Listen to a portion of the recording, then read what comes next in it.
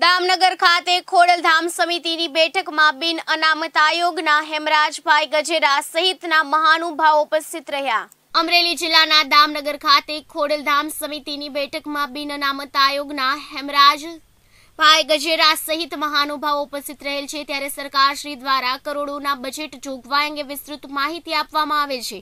ત્યારે હાલ કાશ્મીરના પુલવામા થયેલ હુમલામાં શ્રદ્ધાંજલિ આપી લોકહિતની સરકારી યોજનાઓ, આરોગ્ય, શિક્ષણ અને રોજગાર માટે બિન અનામત આયોગના લાભો અંગે સુંદર માહિતી અને માર્ગદર્શન આપવામાં આવેલ, જેમાં બિન અનામત આયોગ માટે કરોડોના બજેટ અંગેના લાભો, શિક્ષણ અને ધંધા રોજગાર, લોન, સબસિડીઓ સહિત આરોગ્ય વિષયક યોજનાઓના લાભ માટે અનુરોધ કરવામાં આવેલ, જેમાં બિન અનામત સવર્ણ માટે કરોડોની બજેટની જોગવાઈ, શિક્ષણ, આરોગ્ય, રોજગાર માટે મળતા લાભો મેળવવા માટે નિયત નમૂનાઓ, માર્ગદર્શિકાઓનું સરળીકરણ સાથે સમજ આપતા અનેક અગ્રણીઓએ સરકારશ્રીની લોકહિતકારી યોજનાઓની માહિતી આપવામાં આવેલ હોવાનું નટવરલાલ ભાટિયાએ જણાવેલ। KTV ન્યૂઝ ગુજરાતી સાથે બ્યુરો રિપોર્ટ, અમરેલી।